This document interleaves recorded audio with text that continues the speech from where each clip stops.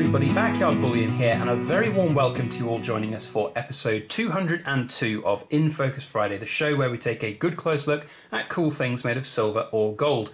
This week it's a rapid fire edition of In Focus Friday, as we are in the midst of processing that rather large group order that we unboxed last week. If I remember, I'll put a link down in the description below if you want to watch that unboxing video. But some of the coins in that order were just too good to pass up the opportunity to showcase and talk about here on YouTube. So we've got 5 coins lined up here today, which I think there is something interesting or really pretty to look at. So as we go throughout the video, I'd love to know your thoughts and opinions on these coins, and I'd love to know which of the 5 is your favourite and for what reason. So please do remember to hit that like button and comment down below. So without further ado, let's crack on as we've got 5 coins to talk about here today. The first up that I want to talk about is the Tree of Life coin. It's a really interesting one, this. It's very pretty. I like it a lot. It's got some really great looks and design features. It's got actually a really nice high relief pattern. And I'm not going to take this one out of the bag because it's not mine and I don't want to hold it with bare hands when it's not my coin. But I hope you can see, I hope the camera does it justice, that it's got some really fine detail, some really excellent looks to it. And the tree, the leaves, the radial pattern in the background, the roots, and the Hebrew symbols at the bottom as well, which are just awesome. I love it. It's a really attractive looking coin. I have a few issues with it though, and it's not necessarily about the coin or the design, it's the fact that it's not supplied in a capsule. Now this is a really interesting coin because I think it sits in the happy medium, or I suppose the unhappy medium, between a premium coin and a bullion coin. Its price point indicates that it's halfway in between. It's got a mintage of 50,000, which is very, very low, and you see other coins, and we'll get to it in a moment, like this one here from the Perth Mint has a mintage of 50,000. It comes supplied in a capsule. And one would argue as well that perhaps the finish, the design, the quality of the coin on the Perth Mints better than the Newey Mint. Now Newey Mint is not necessarily world known for its supremely awesome premium coins. This is a good step in that direction though, and it's been continuing to grow in popularity from 2018 and 19. This is now the 2020 edition, so the 3rd year. They're not really changing the design, it's just of course the date changing on the other side. I have no issues with these coins other than the fact that I think they deserve a little bit more credit than they're due, because they are nice, they are premium. Certainly right now with the way that premiums are relative to bullion coins, I think this represents a really good buy, and it was certainly a very popular purchase in the last group order with something like 65 of them being purchased by people. So all things told, I think this one's a pretty good one and a pretty good bet potentially for a coin that might end up yielding a bit of a surprise for people in the future. I don't know if the 2020 edition will set the world on fire. It's probably not going to become, you know, a Perth Mint Swan or anything like that, but still pretty good coin. And I have to say, very attractive looking as well. The Tree of Life, of course, which we haven't really talked about the design. The theme of it is all about growth. It's all about learning the branches of knowledge, and you know, it is what it is. I think it's a really cool coin. It's got a nice theme to it. Who doesn't like the good Tree of Life? Excellent detail. Pretty good coin. Let me know your thoughts on that one down below. Now let's move on to the double Pixu. I'm just going to bring up some information here. It is a Perth Mint offering. It's another Oriental style Perth Mint offering as well, and the Perth Mint has done an awful lot of these type of Oriental style coins. Got the Dragon and Phoenixes, Dragon and Tigers and so on, and this is another one that's catering, I think, to that Chinese market. Now this is one that I'm still on the fence about it, I have to say. When I saw its, you know, its original release images, was not keen. I did not like the look of it. When I saw some videos of people videos of it made by other people here on YouTube, I was like, I'm curious, I think it might be quite good. And then now seeing it in person again, I'm still on the fence. I'm unconvinced that the design here is as good as coins like the Dragon and Phoenix and that sort of series of coins from the Perth Mint. I'm not going to belittle the quality of it. What I'm looking at is, I just think the aesthetics of it. I'm not entirely sure that these two double dragons, this sort of, you know, it's basically the guardian lions of fortune, happiness and wealth. And I get that that's what they look like, I get that, but there are, you know, a much more aesthetically pleasing designs out there from the Perth Mint about the, you know, about the Chinese kind of connections and stuff. And I just don't think this is the coin for me. It does sit at the kind of higher end of that premium point, and again, I mean, with a mintage of 50,000 supplied in the capsule, it's going to have some appeal, but will it have as much appeal as the Dragon and Phoenixes, as the Tiger and Phoenixes? And you know, probably not, is my general feeling to it. But I could be wrong. Maybe it's just a personal feeling of me that I'm not entirely in love with this coin and this design. There is no doubting, though, it is, of course, sublime in its quality and finish from the Perth Mint. Really, really interesting to see it. It's got this oriental border as well, which is slightly derivative of the oriental border Britannia's, but you know, it's an oriental border. It's, you know, it's a well-known pattern, so it's not really derivative. But you know what I mean? Like, it looks like it's the Perth Mint's version of an oriental border, but it's gone way beyond, and it's now looking at that kind of Chinese connection. I don't know. I'm still on the fence about it. Let me know what you think down below. We have now another Perth Mint offering, which is the Brumby Horse. Now, this is not something that I was familiar with at all, and I've seen some of the Australian stock horse designs. There is, by the way, a little smudge on the capsule here, so you'll have to excuse that. That is definitely just the capsule, not the horse.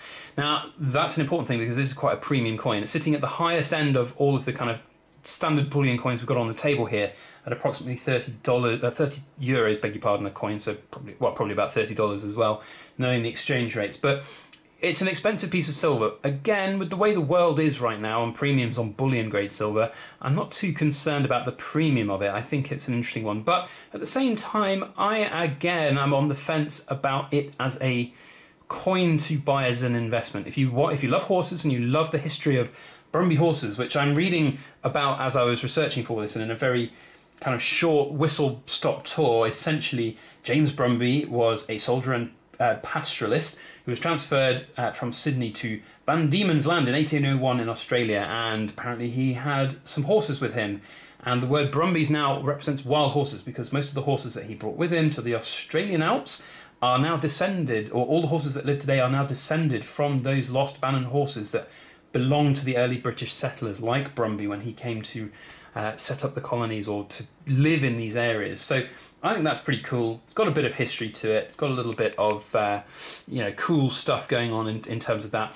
The stock horses have always been a very popular coin in the the Perth Mint's repertoire, and they do usually represent pretty good price points. But I don't know enough about this to really say whether or not it will yield huge returns on investment. What I do like, though, is that the coin is very attractive looking. I do like the finish. I think it's really, really good. The high relief on the different parts of the horse really show off its musculature, and the pattern in the water is just fantastic. So all things told, I think it's a pretty cool coin. I wouldn't personally add them to my collection, but that's just because I'm not really in the know about these kind of coins too much, and I don't know, what do you think? Again, let me know your thoughts down in the description below. Next up, I'm going to go for the Oriental Border Britannia. So this one is one of the sort of aftermarket altered Oriental Border Britannias. Now, these kind of coins are not uncommon to be found on the market. Pretty much anybody's within their rights to go and alter a coin, create gilding, create antiquing, ruthenium, plating, or whatever they want to do to these things. You know, if you're a business and you do that, that's, you know, you're perfectly within your liberty to do that. It's not a no criminal offence to alter this coin. Now, this is one of the best I've seen. One of the single best attempts at gilding a aftermarket addition to a coin. It's, in my eyes, perfect. I haven't seen any bleeding of the gold gilding, of the colouring. I haven't seen any really bad bits that just stick out like a sore thumb. It really does, I think, a really good job. It says what it says on the box, you know. Well, it doesn't say it on the box. It says it on their website, on the European Mint's website. This was done by a very skilled third-party company, and I have to agree that is a very good thing. Comes supplied with a little COA as well. Only 100 of these particular ones were made by this third party. This is number 73, and you can see it's gilded in 24 karat gold and black ruthenium. Now, I'm no kind of expert on ruthenium. I don't really know it as a metal. I know it's a precious metal. I know it's in the platinum group of metals. I've never really thought about owning ruthenium. I don't know whether they're plating the gilding of ruthenium and this gold here. I mean, we're talking micrograms worth of gold. The amount of gold that is included on these is microscopic. Certainly not enough to jump the price of the coin up to where you would find it, which is of course going to be around the sort of 79, 80 euros mark. And of course for 1 ounce of silver, that's an awful high price to pay. However, these coins, I think, do have the elegance, the simplicity. Well, I say simplicity, it's a very complex gilding process, but the elegance of it, which adds to the simplicity of the designs of these coins, I think really is worth it. And if you are a fan of these, if you like these, if for example you're like me and you love the Oriental Border Britannias, this could be something to crown off your collection. And I do like this. I think this is probably my favourite of the 5 coins on the table here. It is very close with the maple, I will say, but it is a kind of coin that I would consider buying as a proper luxury item for myself. It would not necessarily be bought as a full-on investment coin, but I do like it. I think it will hold value. Don't know if it will gain value, but I really do think it's a very, very good one. And that's simply because it's done well. Supplied in this little display box as well. All things told, I like it. I think it's a very cool piece. Last up is another kind of similar themed coin. This one's not ruthenium coated though, it's just gold coated, but it's rose gold. Now this is a really, really pretty one. Now maples, we all love and hate maples. I think they have mixed receptions to them because of their unfortunate milking instances, and I don't know whether this is just a big play on words, the Milky Way version of the Canadian maple leaf. Honestly, that's pretty cool. I like to think that's, this is the ultimate milky maple, really is. That said, jokes aside, I think this is actually a really nice, well-produced coin again. There's no massive, well, I can't see any kind of blaring errors on the gilding. It looks really good. The finish of the colour stands out. I think it's elegant. I love the rose gold of it. The rose gold really does add something different. To put it in sort of comparison, you can really see the difference between the yellow gold and the rose gold. It's down to personal preference. Personally, I absolutely love the colour of yellow 24 karat gold, but rose gold is by far and away my kind of second favourite colour for gold. I think it's very elegant, very attractive.